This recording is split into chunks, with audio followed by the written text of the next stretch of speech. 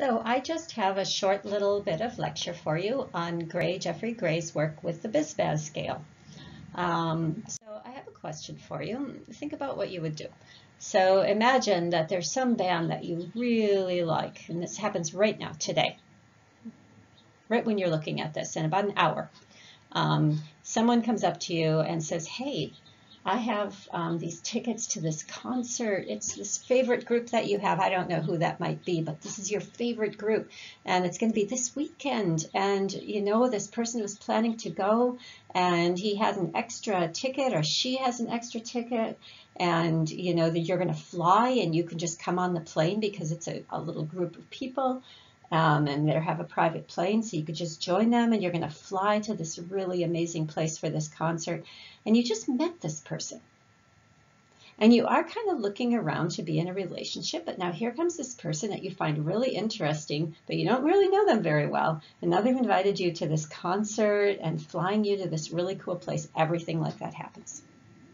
So the question is, and this is going to happen, by the way, it's now, imagine that this is like Thursday and you're going to be leaving Friday after work. So this is the scenario, and this is the question I have for you. Do you say yes or do you say no? And when I teach this in a live class with people, I ask them to, with a show of hands, to indicate whether they're going to say yes. And if you look around every classroom I've had teaching this content, I get pretty much a 50-50 divide.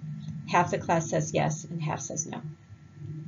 And so the next thing I do, now I don't know what you said, but if you said yes, I'm going to say this to you.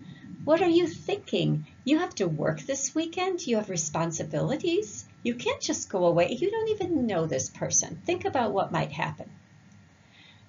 And someone in that group who said yes, they're going to go would say, yeah, but this is once in a lifetime. We have to take our chances. I can't let this opportunity pass up. The opportunity for pleasure is too great.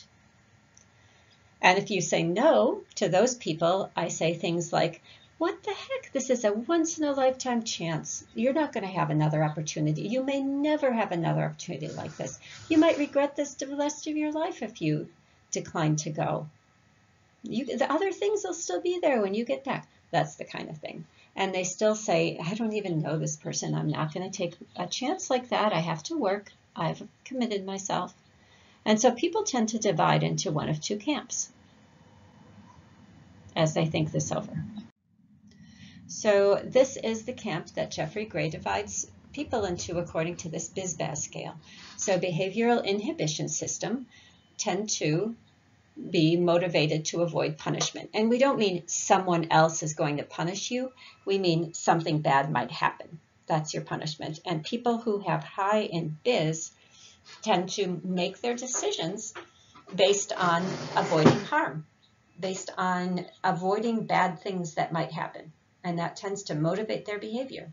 I want to stay away from things that might happen that might be bad. And so what motivates you? Are you motivated to avoid harm like this?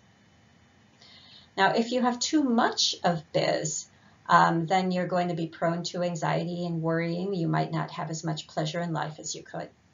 If you don't have enough behavioral inhibition, you might be prone to impulsivity or risk-taking or attention deficit disorder.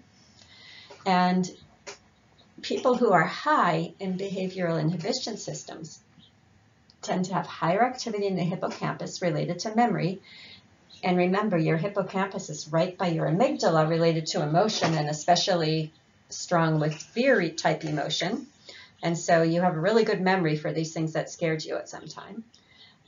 People also in this condition tend to have high norepinephrine, which is a hormone linked to fight or flight responses. So you get really active when bad things happen. And also tend to be higher in serotonin, which I don't have an explanation for at this time.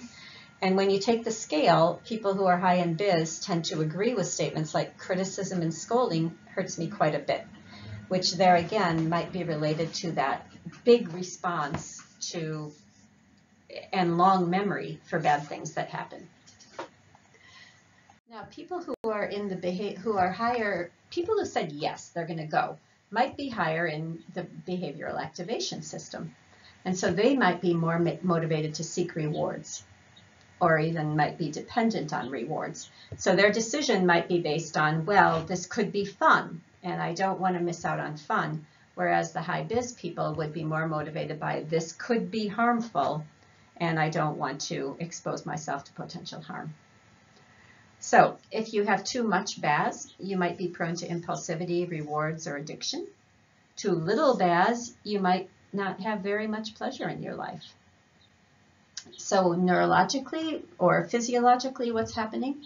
High BAS tend to have lower levels of norepinephrine, so less of that sympathetic activation if bad things happen.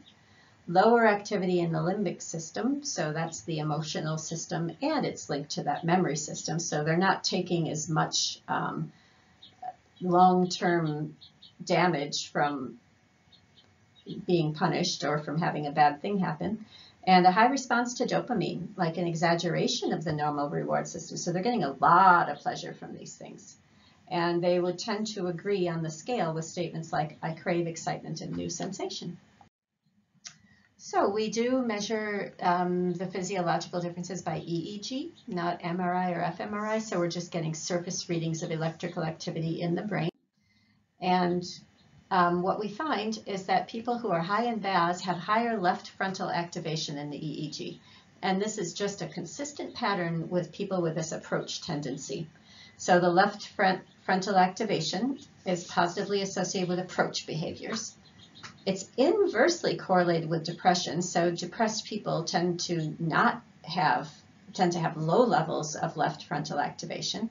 And we can increase this with meditation. So if we meditate, we feel a more calm sense, and we can increase our experience of pleasure. So that is the scale, and we will be